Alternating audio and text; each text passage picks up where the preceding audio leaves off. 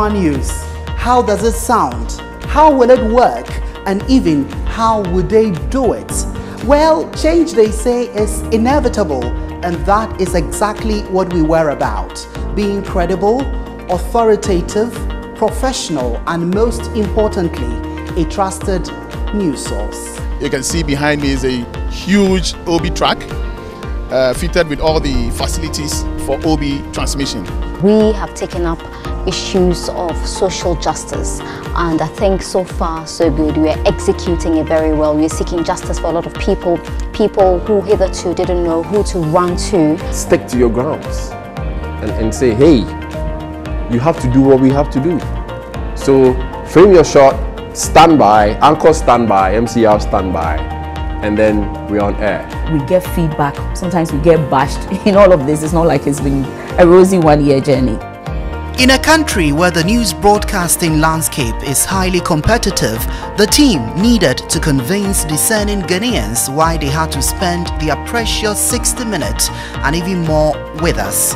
Expectations were deepened owing to the fact that our flagship current affairs program, State of Affairs, and the morning show, GH Today, had already raised the bar so high that the team could not afford to slack. You are too small. Let me tell you, you are too small. I am appealing to all journalists. This is the mark that you went and did, and some people went and beat you up. Yeah. I am telling you. He's still supporting them. What do you mean by supporting? I never argued with any. And so, we first hit the airwaves and got social media buzzing with our news promo that perhaps for obvious reasons did shake some newsrooms. For close to a month, everybody was talking about it. Hello, this is Nana Abba Anamwa. GH1 News puts the focus back on news with added insight and analysis, bringing you news where it happens, how it happens, and when it happens. We believe in getting you all sides of the story.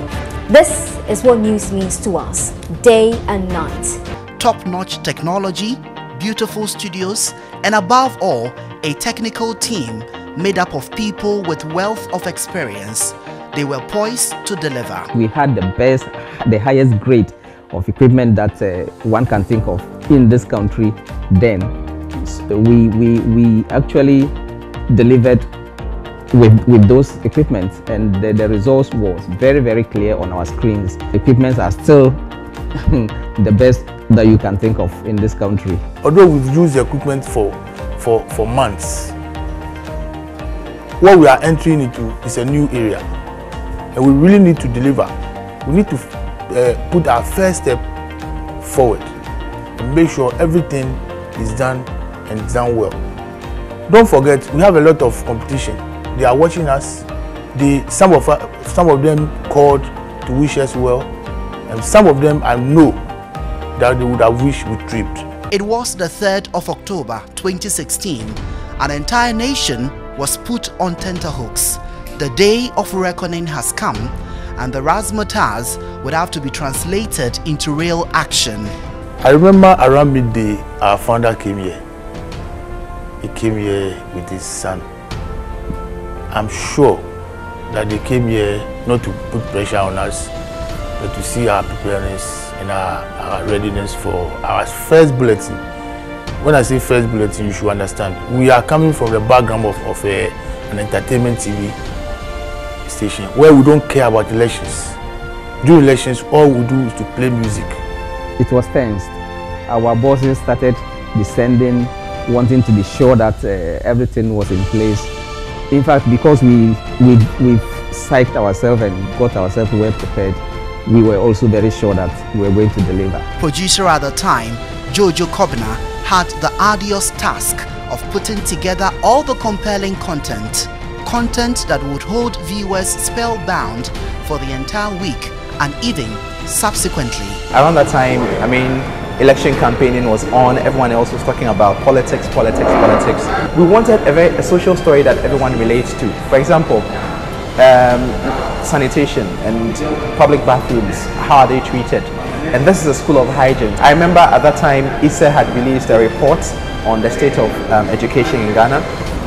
Alice Aite told a very important story of how a child could not even spell a very simple word. After all was said and done, the bubbly, energetic, beautiful and ever eloquent Nana Aba Anamoah was sure to be in her element. Indeed, she was a delight to watch. Welcome to GH1 News Tonight. Coming to you live from the Platinum High Studios in Accra. Hello, good evening. Welcome to News Tonight on GH1. My name is Nana Aba Anamoah, EIB Election Hub. Of course, you've heard so much about it because it is your most credible source for everything concerning the 2016 elections. And GH1 News did set the agenda, shining the lights in the shadows. You said you are in class 3, right? Okay, yes. Spell girl. G-I-L.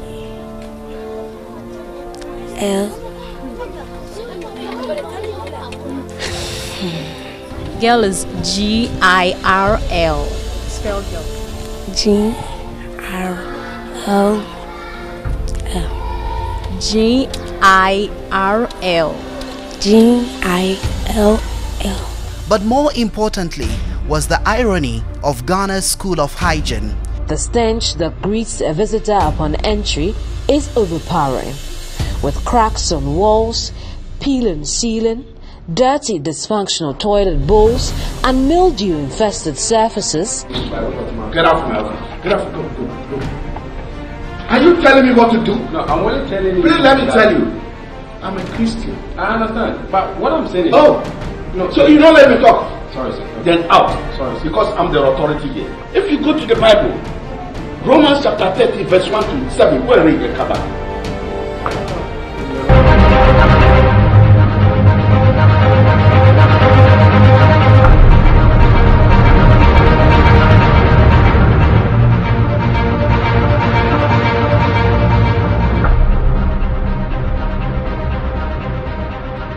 So that's in Romans chapter 13, 1.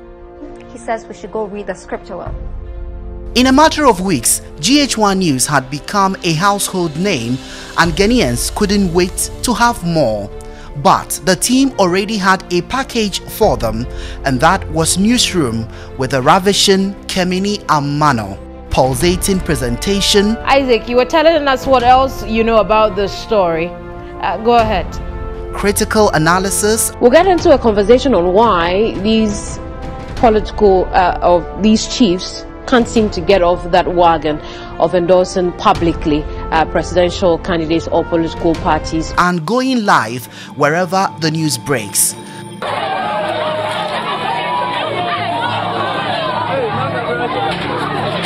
I remember last year, before the election, he called us and told us that Mahama, former President Mahama, is discriminating. But as for him, when he comes to power, he will not discriminate. So we are telling him, he should better post us, or else some of us, they have to kill us. We were at a spot and we saw fire raining from heaven. Boom! Spreading all the... So I thought the world is coming to an end. It is a big lie. He should go to MNC and then find out if you are wanted of nurses or not. What's the meaning of that? Minister, you don't know your job. You don't know that we are wanted nurses. In fact, you shouldn't bring yourself this morning at all. Shit! With 2016 being an election year, the task appeared endless for the GH1 News team. The EIB Election Hub campaign had gone viral, and once again, expectations were riding very high. 7th December, as our hosts and expert analysts provide in-depth analysis on the election 2016 as it unfolds. Compelling, credible, comprehensive coverage. But the team was still in charge, generating the discourse on all the critical issues likely to define the outcome of the elections. You've listed the things that the people in the constituency like. They like the hospitals, they like the schools, they like the clinics, they like the development going on there. Do they like the filth in that constituency? Well, you know, development is a process. Today in Ghone, they appreciate the environment in which we are in. I have never said, neither has the president, we have never said that we have attended to everything. From Voters' Voice, ask him that what the petrol 1 gallon, how much now? Diesel, how much cost now? Now, even if you went to the filling station, ask them that how much of the petrol, they even don't know.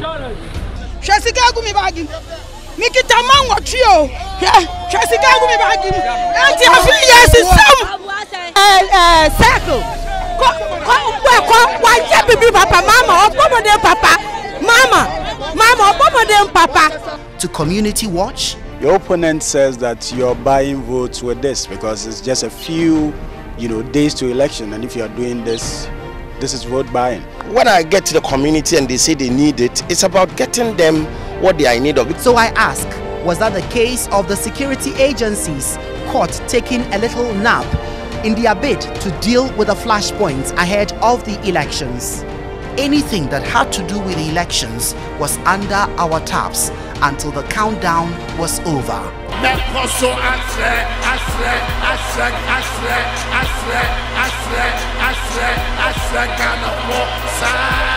If somebody says the country is going back, and I can't think far.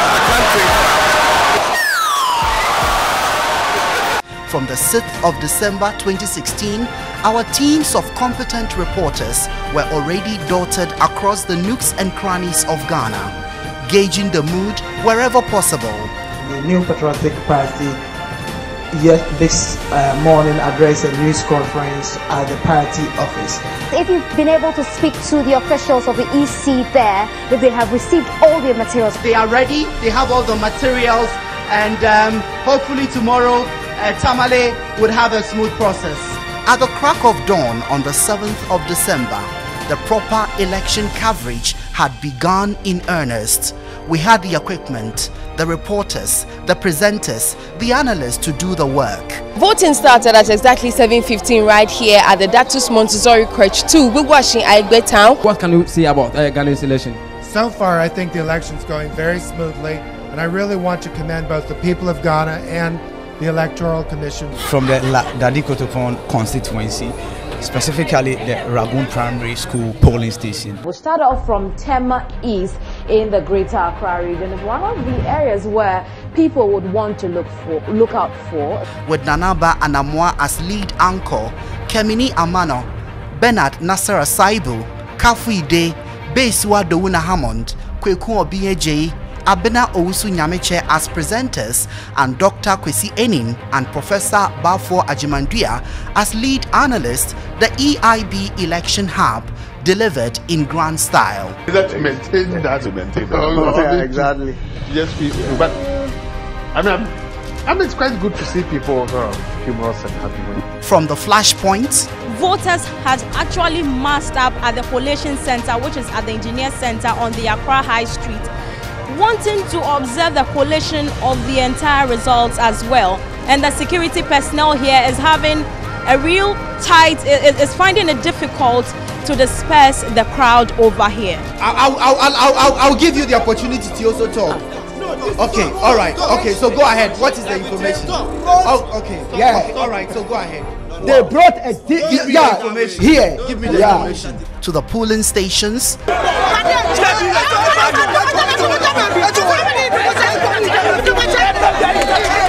I'm a prophet among Kanakubia. I'm a Kabia. I'm a you walk all. I'm a Kawaka vote. I'm a Kawaka vote. Kababata Bata. Konapa. No. I'm a Ghana to wear the recipient to lesson. I'm a Ghana to work. I'm a Ghana for and even at the collation centers, the team dominated with minute-by-minute live updates, clear pictures, and mind-blowing graphics, comprehensive analysis of results as they trickled in.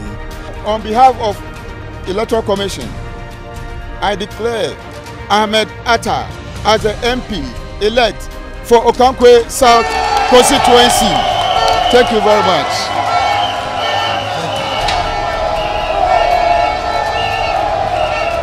I remember we had to sleep over for some days. Breakfast was brought in the morning, we had lunch, and then we had supper. We were directing intent.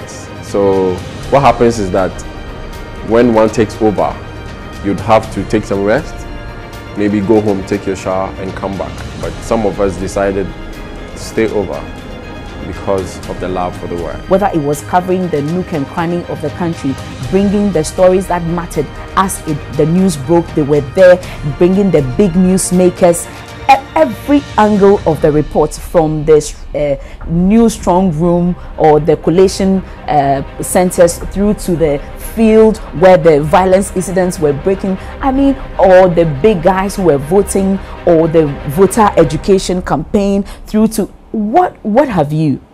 Election Hub nailed it through GH1 News.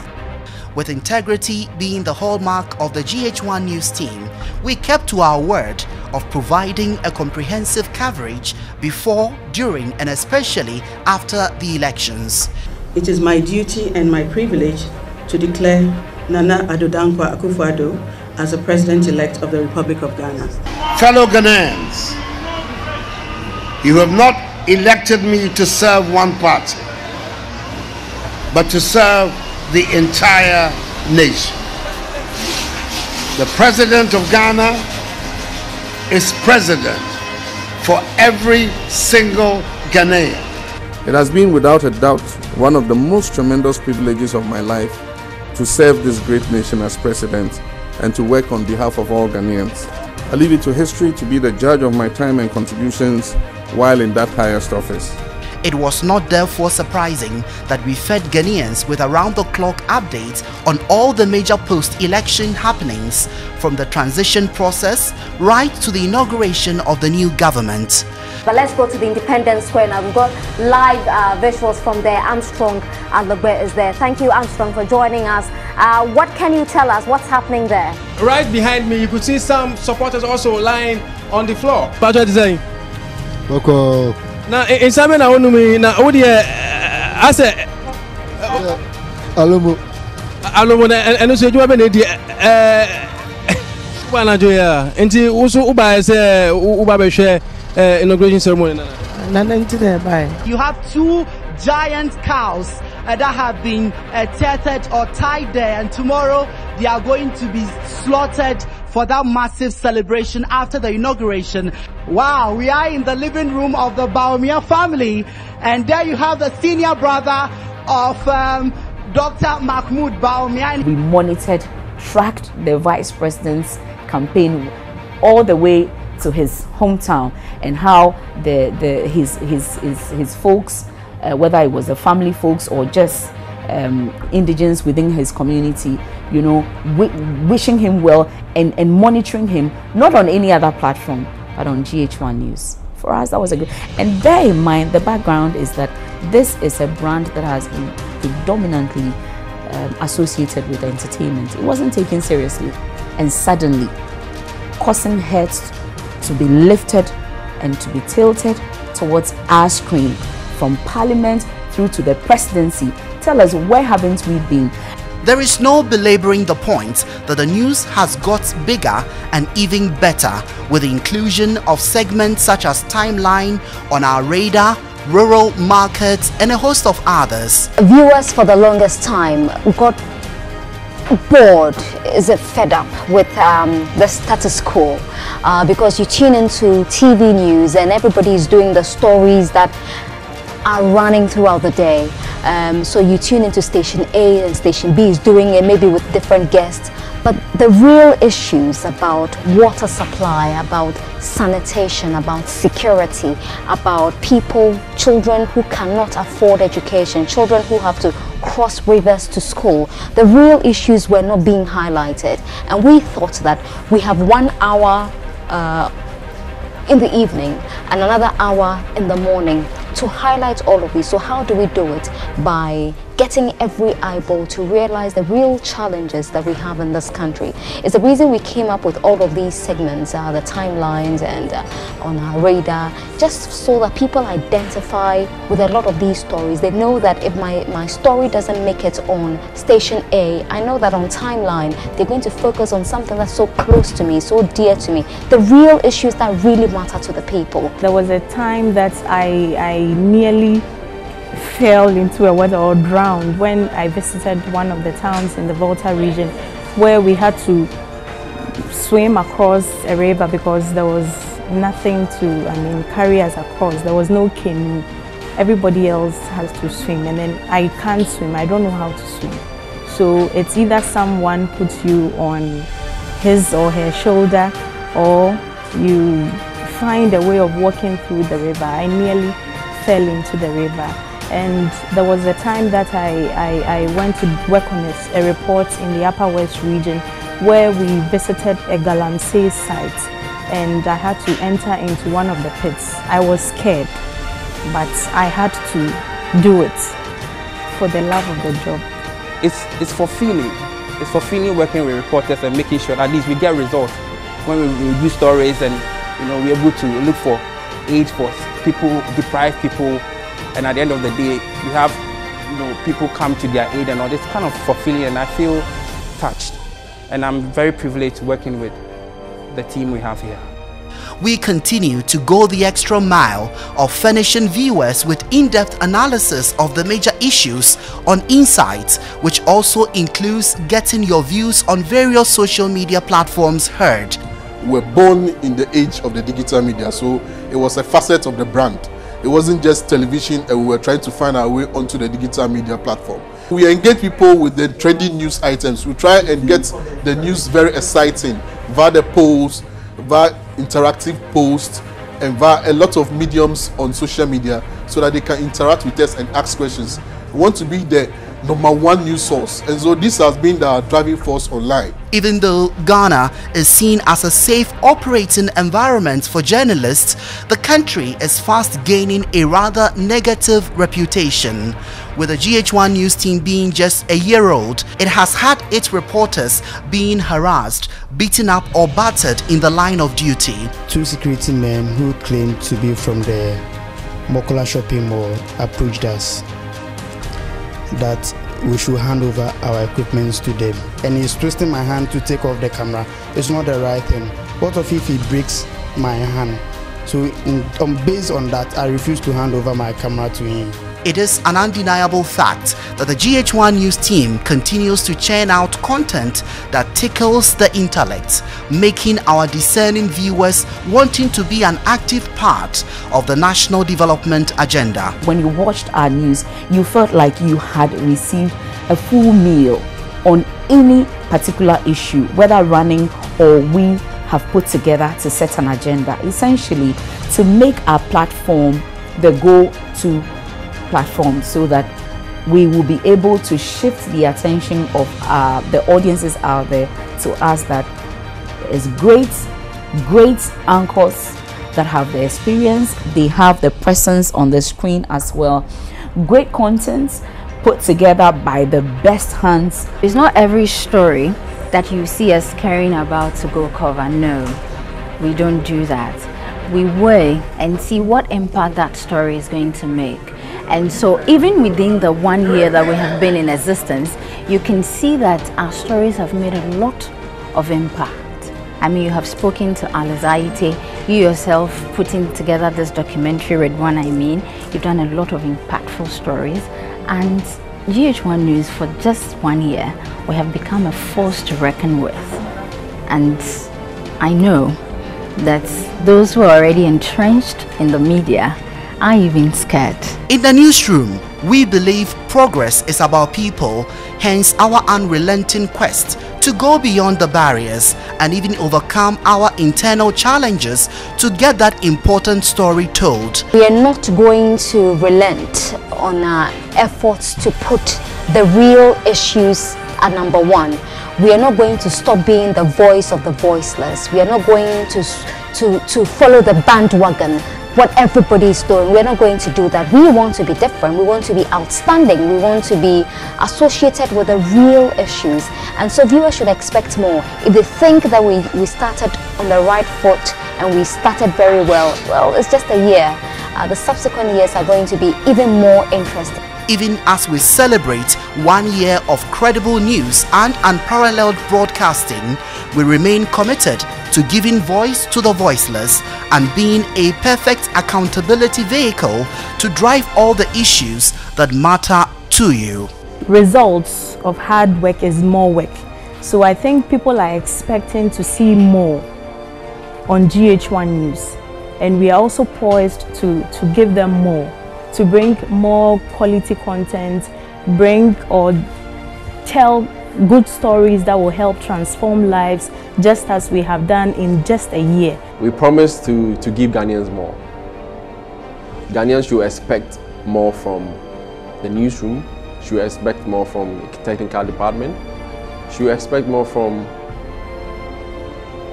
the whole EIB network. And I think that we are charged more than ever. 1 year on, we still want to continue to partner with the public. We want to be bigger and larger. And I can assure our audiences that the womb of creativity that actually birthed the GH1 News is still alive and is still creating. It has never stopped. And so they must expect even greater things to come.